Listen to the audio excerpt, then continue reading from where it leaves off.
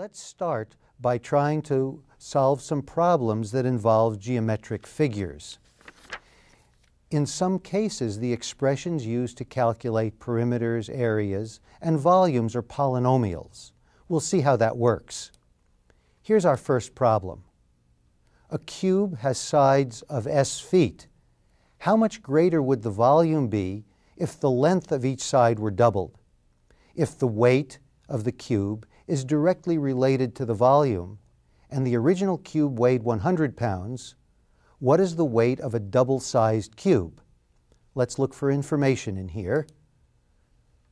The cube has sides of s feet, and we'd like to know how much more the volume would be if we had a cube where the sides were 2s feet, if the length of each side were doubled.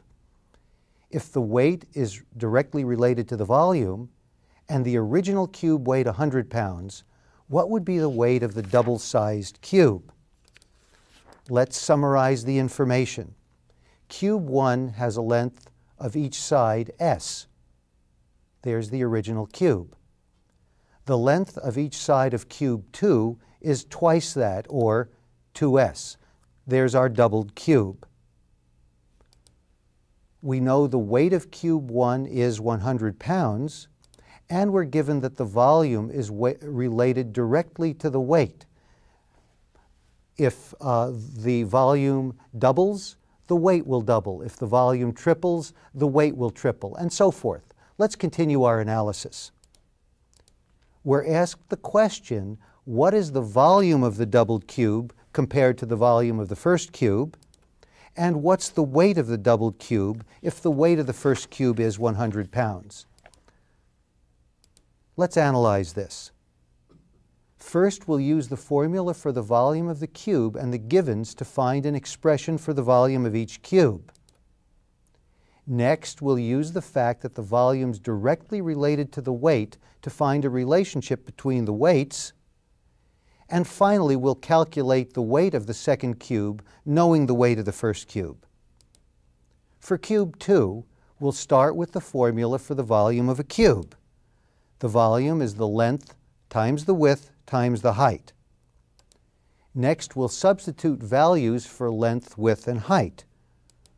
We know that each side of the large cube is 2s. So our volume is 2s times 2s times 2s, which of course is 2s cubed. When we work this out, 2 times 2 times 2 is 8. Remember, we take the coefficients and multiply them together. Then we compact the variables. We multiply those together so that the volume of the larger cube is 8s cubed cubic feet. Let's look at cube 1. Again, we'll use the same formula for cube 1 and then substitute in the length of the sides for cube 1. When we do that and simplify, we find out that the volume is s cubed cubic feet. Reviewing that information, for cube 1, we have a volume of s cubed cubic feet. For cube 2, we have a volume of 8s cubed cubic feet. We can review this, and we know the weight is directly related to the volume. And if we look at this, if you double the sides of a cube, the volume becomes 8 times greater. So in going from s to 2s, we've increased the volume 8 times.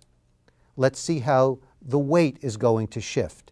If the volume of the second cube is 8 times the weight of the first cube, then the weight of the second cube is also 8 times the weight of the first cube. Then, if the first cube weighed 100 pounds, the weight of the second cube is 8 times more. It's 800 pounds. This is a really interesting result, because what that means is as the size of something changes, its weight changes as the cube of the size.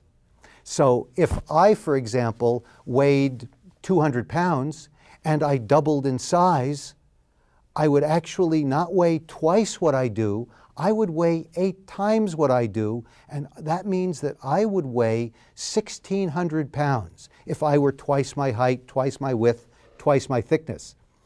And I don't think that my muscles would scale up quite that much, and I'm not even sure if I could move myself around if I were double my size. So next time you see a movie about incredibly big monsters, think about how incredibly strong they need to be to carry their weight around. Let's look at another problem also involving geometrical figures. What we'd like to know is, what's the surface area of a box 5 inches by 7 inches by 12 inches? And this is a representation of the box.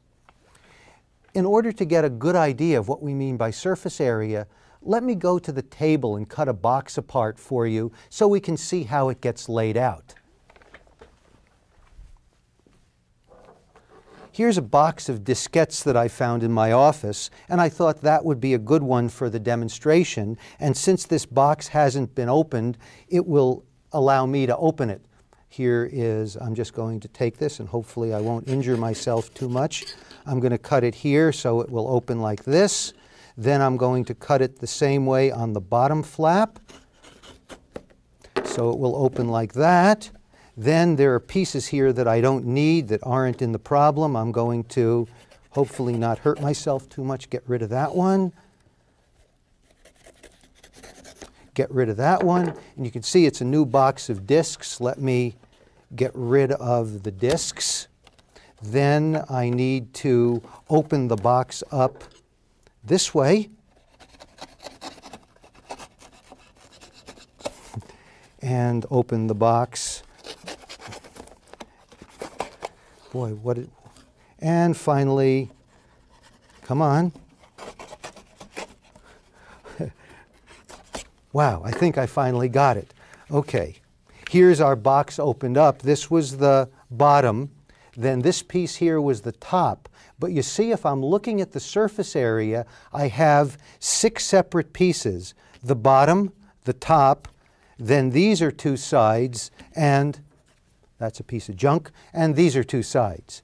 Now since, and if I can put this back together, you could see the original box, and here is the box opened up. Let's keep this in mind as we look at the problem itself.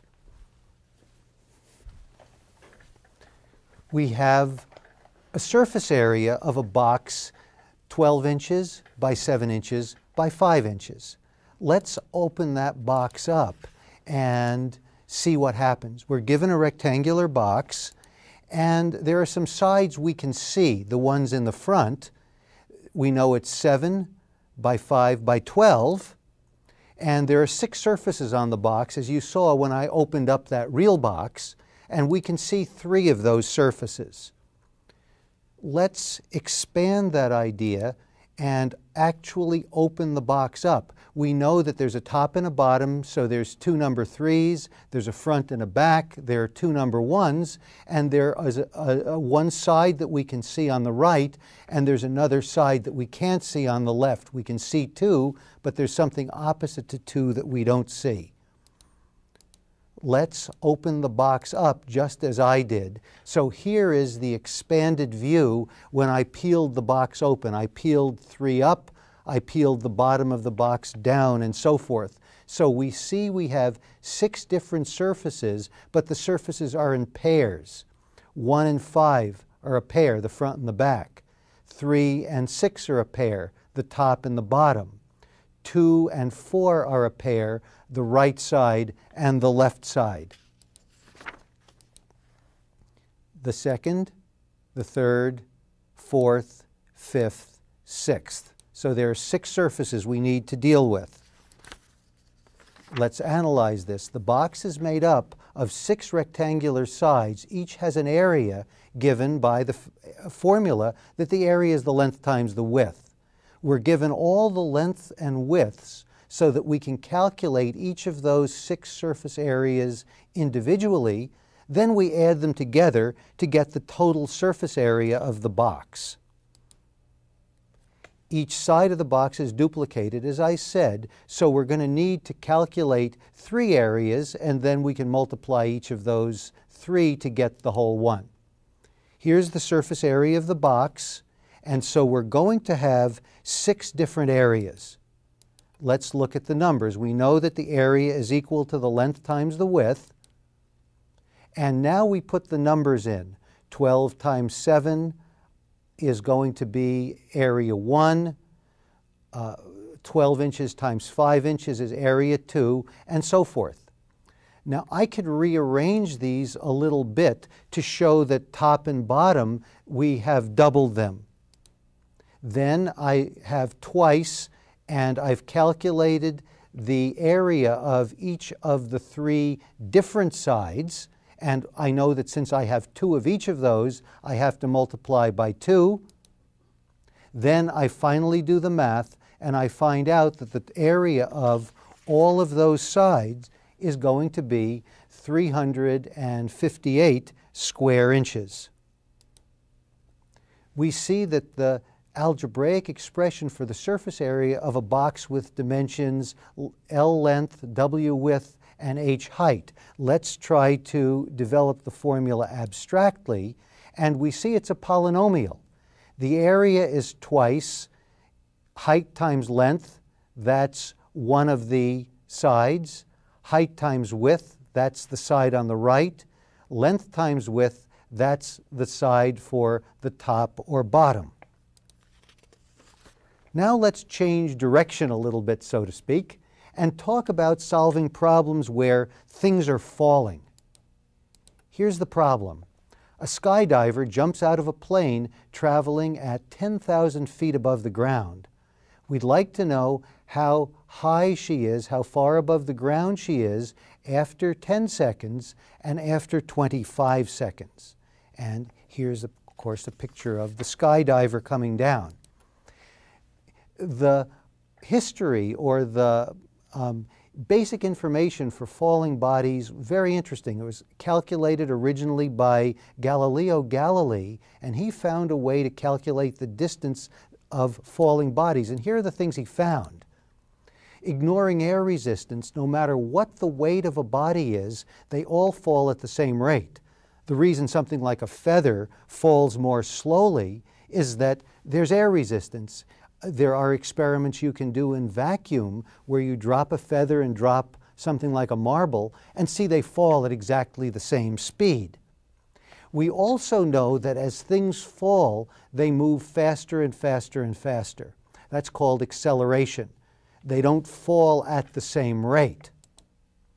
And we know that we can develop formulas for the distance fallen and the speed at any moment, and these formulas that we've developed that started with Galileo's experiments are actually polynomials.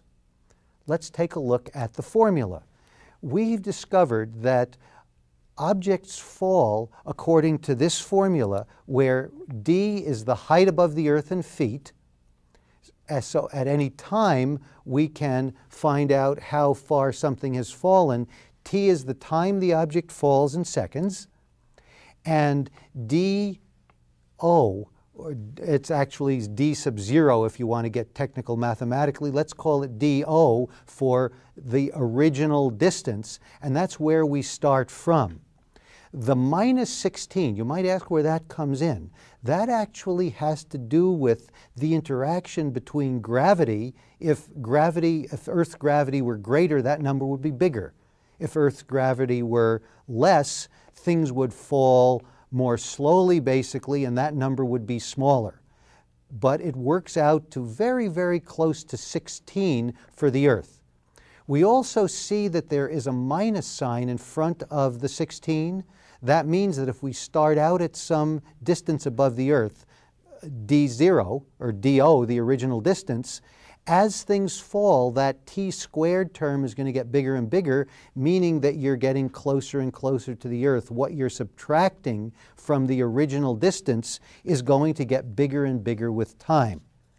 That's the background. Now let's look at how it will work in terms of the problem itself.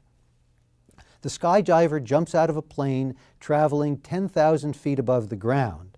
How high is she after 10 seconds and after 25 seconds? So there is the information summarized. We're at 10,000 feet, and we want to know the altitude after 10 seconds and after 25 seconds. There's the summary. We have a falling body. That tells you we're going to be using that equation for falling bodies, and we're starting at 10,000 feet above the ground. There's the ground. There's the plane. We're starting at 10,000 feet. There is the formula that we start with that we're going to plug some of the information into. And here's the question. How far does the person fall, or how far above the ground is the person after 10 seconds? And then how far after 25 seconds? Here's the analysis. We're going to use the formula to find D at 10 seconds and 25 seconds given the original height. Pretty straightforward. Then we're going to do the same thing at 25 seconds. There's the formula. We want to first find how far the person has gone at 10 seconds.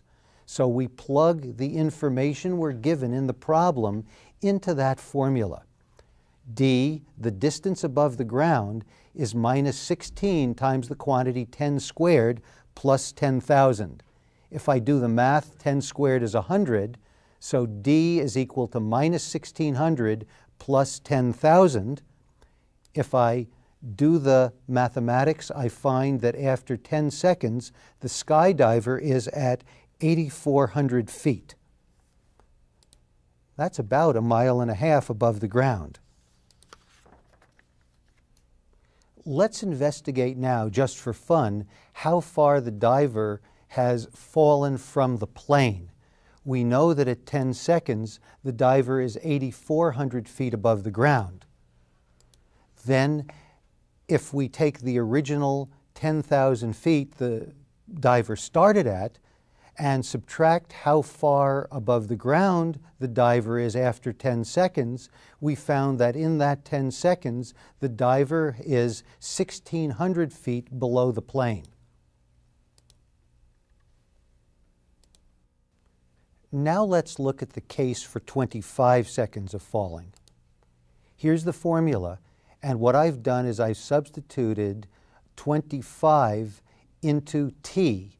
25 squared is 625. Then when I do the math, minus 16 times 625 is minus 10,000. I get distance equals 0.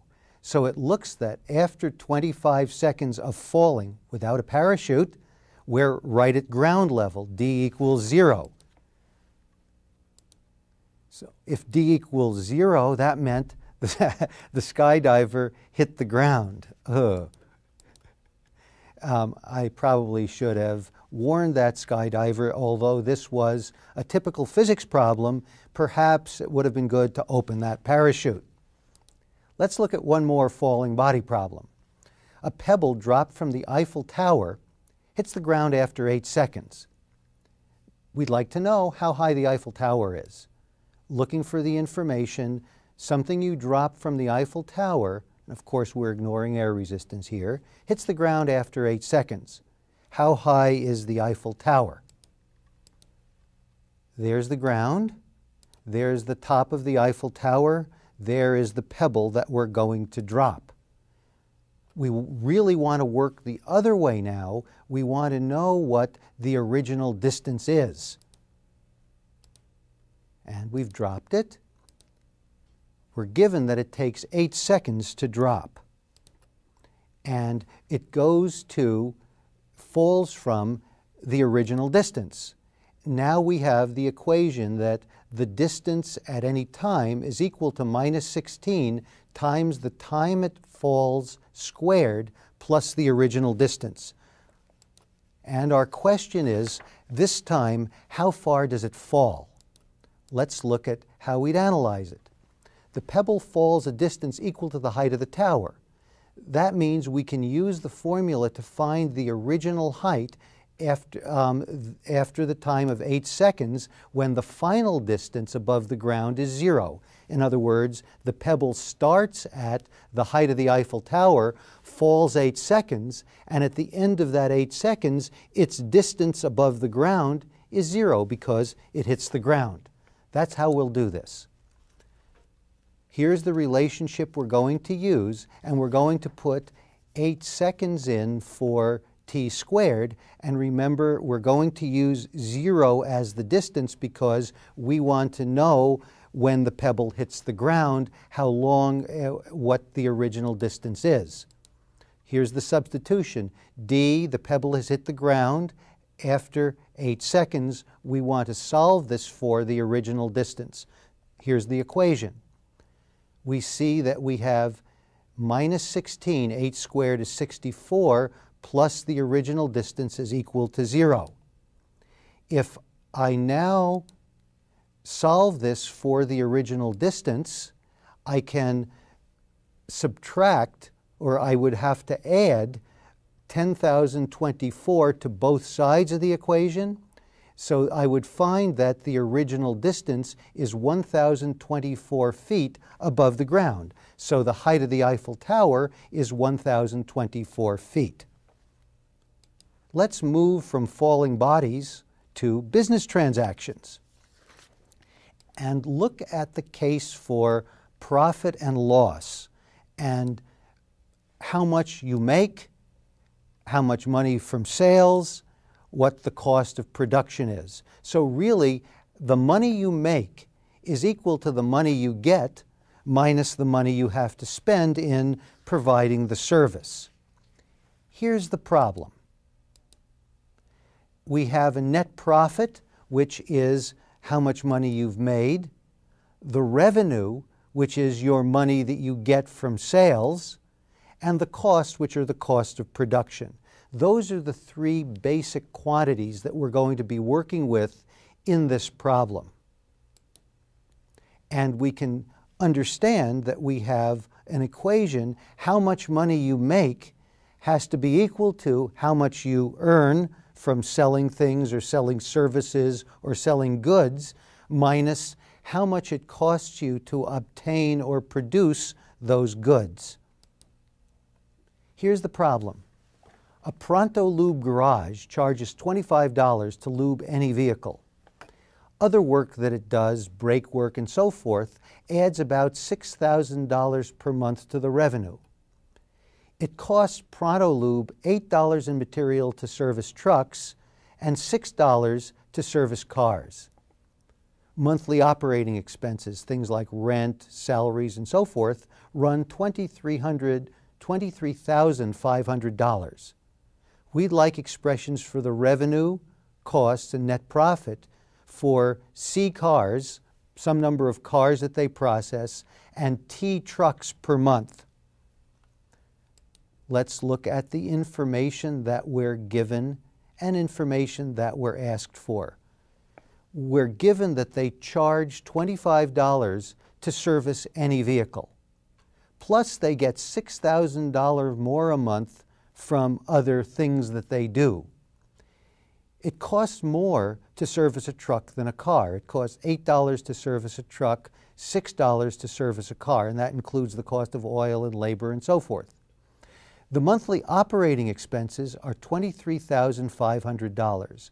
We'd like to find ways of, or find equations for what I've just said, what's stated in this problem, for how much they make, how much it costs, and the profit in terms of how many cars, C, that they process, and how many trucks, T, that they process. There's a lot of information in this problem, so it's good to summarize it.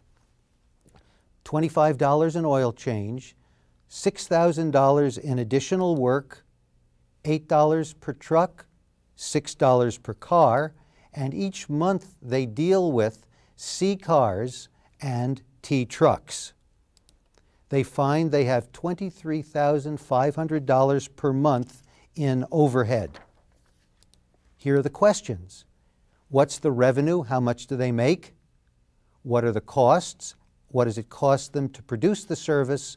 and what is the net profit. First, let's take a look at the incoming revenue. They have $25 per vehicle and C cars, T trucks, plus $6,000 in original work. They have 25. The revenue is going to be $25 times the total number of vehicles plus the $6,000 extra they get. We know that the total number of vehicles will be the number of cars plus the number of trucks. So for the revenue, we have the following polynomial. It's 25, which is how much what they charge each vehicle for service, times the total number of vehicles, the cars plus the trucks, plus the $6,000 they get for the rest of what they do. Now I can use the distributive law to multiply the quantity C plus T by 25 and wind up with the final equation that the amount of money they make, the revenue, is 25 times the number of cars plus 25 times the number of trucks plus 6,000. Now let's go after the costs. What does it cost them to do business? The costs are $6 per car times the number of cars, $8 per truck times the number of trucks, plus $23,500. So the costs are 6C plus 8T plus $23,500. Now let's look for the net profit. We see that the net profit is how much you earn minus what the costs are, what you've received minus the cost. There is the first polynomial for how much money you've made, the revenue, and we subtract the cost. There's the revenue minus the cost. When we look at this, we see we have a problem that involves subtracting polynomials. Let's do that.